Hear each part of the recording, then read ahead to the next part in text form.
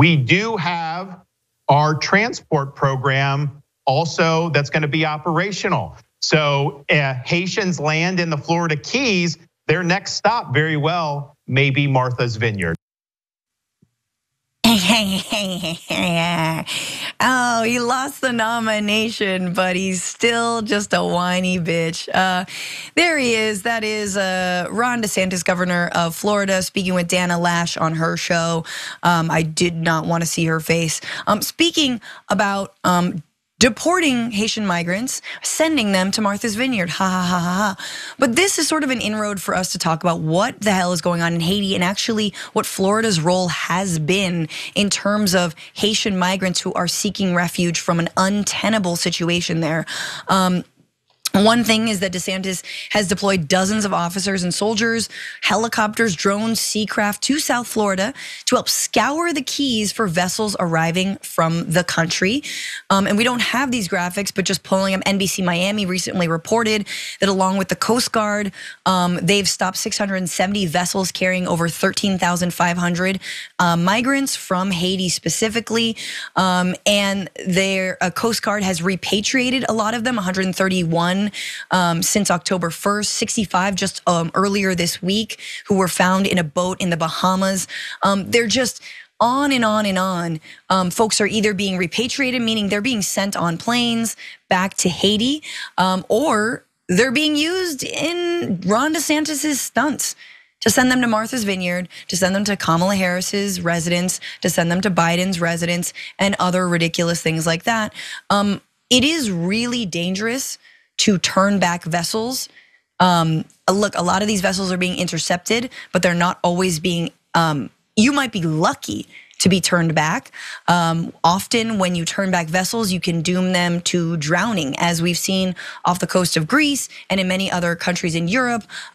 This has happened. This is just a recent tragedy of the Adriana. And that is currently what Ron DeSantis wants to see. Just some context, ever since Jovenel Moïse, who was the president of Haiti, was assassinated in 2021. The country's been thrown into like complete chaos. The current Prime Minister Ariel Henry has agreed to resign once a successor is agreed upon. But now there's like just gangs roaming the country. 15,000 people have been displaced from Port-au-Prince, the capital, according to the UN, in just a week. The UN said 160,000 people have left Port-au-Prince because of the swell in violence. There's armed groups. The banks have been seized. The soccer stadiums. There's been like they shut down the airport. So I mean, where are these folks who are being deported even to go? So again, Sharon, we stare down, and it's not just DeSantis, right? You see Eric Adams do that in New York. We're seeing the cold shoulder being turned on folks who are truly fleeing for their lives, and yet we're relishing in sending them away to Martha's Vineyard.